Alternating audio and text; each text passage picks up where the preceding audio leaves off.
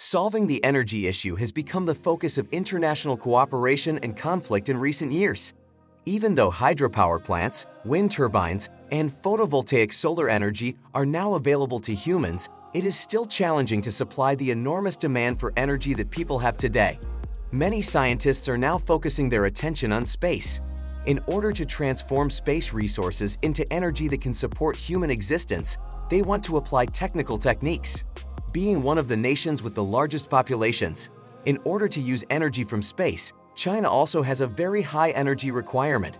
A 120 billion renminbi space energy plan has recently been unveiled by China.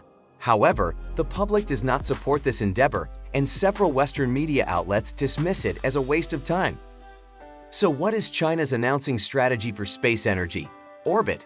More than 1,300 watts of thermal energy may be produced by solar energy per square meter. As long as humans manage to gather the heat energy, convey it through some specialized technology back to the ground, and then transform it into electricity by means of the earth. Every home might receive it for regular power consumption. According to a calculation by NASA, the energy obtained in a year would be equal to all the oil that humans now extract as long as they placed a solar electromagnetic belt on the Earth's orbit that was 1 kilometer wide and allowed it to circle the planet once. Because it implies that humans would have endless energy as long as space solar power plants can be created, this data has garnered attention on a worldwide scale. This has led several nations to have aspirations of constructing a space power plant in the future in order to acquire energy from space. Among them, China intends to spend 120 billion yuan over the following 10 years to construct a huge space power plant. Space Solar Power Plant is the name of China's space energy initiative. Installing a sizable solar panel on the satellite, sending the solar panels into orbit, and waiting for him to gather a sizable amount of space are the steps taken by China's Space Solar Power Plant. Solar power sources in orbit, then progressively producing electrical energy from these resources. Finally, using certain unique technologies, the energy it produces is returned to the Earth. China also needs to construct a base station specifically for acquiring energy from the Earth. Additionally, this base station must be able to bear the strain of an abruptly high energy input. As a result, the first budget investment for China's ambition to build a solar power station in space might reach 120 billion renminbi, so that we might construct this power plant. The project finances are not capped in China, and future investment may rise further. What benefits might the space power plant provide China then? First off, there is no atmosphere in space to act as a barrier. Therefore, space power plants receive more solar energy than the planet does.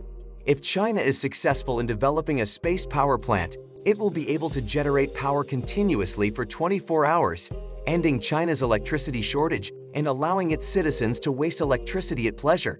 Second, space power plants can lessen carbon emissions on the Earth and halt the atmosphere's warming impact. It may also act as a parasol to shield the Earth at all times. Additionally, solar power plants in orbit can help with the current problem of global warming. Finally, compared to conventional dispatching techniques, the cost of distributing electricity for space power stations is significantly lower. More significantly, the space power plant makes use of laser reflection theory and microwave technology. Additionally, there is no requirement to construct a sizable power transmission network on the ground. Although China's space power plant is excellent, many nations lack confidence in this initiative.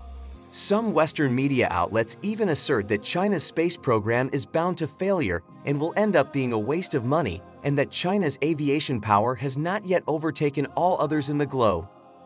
Despite the fairly severe language used by the Western media, that is the object of universal ridicule.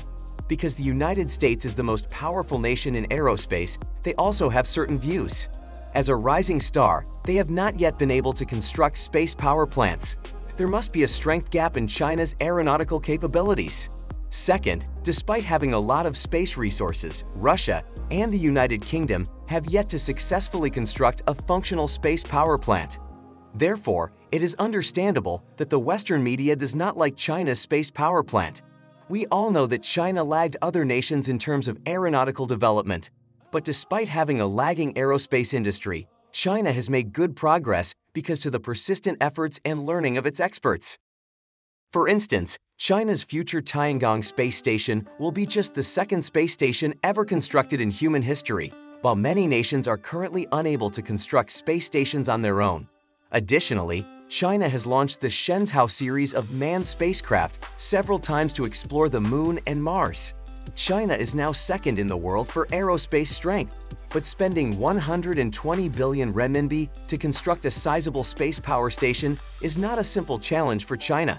The United Kingdom, one of the continent's 4 largest economies, previously published a study. The world's population will increase to 9.7 billion by 2050. Because of changes in population composition and increases in living standards in developing countries, global energy consumption is expected to increase by a factor of 50% during the next several decades. The United Kingdom has similar plans to build a space power plant in case of any unexpected catastrophes in the future. It is reported that more than 50 technically competent and organized nations from the United Kingdom are participating in the British Space Energy Program. These organizations believe that developing a space power plant is a highly prudent choice, despite the fact that the project will take a very long period. They want to construct a solar power plant in low Earth orbit by the year 2035, but there will also be a great deal of difficulty in doing so. In the event that these concerns are not addressed and overcome, the successful completion of the building project will not occur until the year 2050. The construction of a power plant in space may have certain difficulties, so what are they? The exceptionally high levels of solar radiation that are present in space provide the first difficulty that must be overcome by the technology of space power plants. The second issue is that because the space power plant is placed in orbit at a height of 36,000 kilometers, it is extremely difficult to maintain and run it. Repairing it is also quite difficult. In order to maintain power transmission from the space power plant to the ground, the relative positions of the two components must also remain unchanged. In spite of this, the space power plant is now moving at a rapid speed throughout the world. The last problem is that the Earth's orbital resources are limited since it is home to a high number of satellites, and space power plants are too massive to put in areas with restricted space. This makes it difficult to access these resources. Even though the looming energy crisis was the source of inspiration for the idea of building a power plant in space, it will be extremely difficult for mankind to find a solution to this problem in a short amount of time. In order for humans to find solutions to many problems, they need to explore things with patience and carry out experiments. As a consequence of this, the space power plant is now simply in the experimental phase. In spite of this, however, humankind will bring about a big energy revolution, provided that we are able to make it happen. Do you believe that humans will one day be able to build power plants in space? If you enjoyed watching the video, I would really appreciate it if you would subscribe to my channel. Let's look at some other interesting projects together in the future.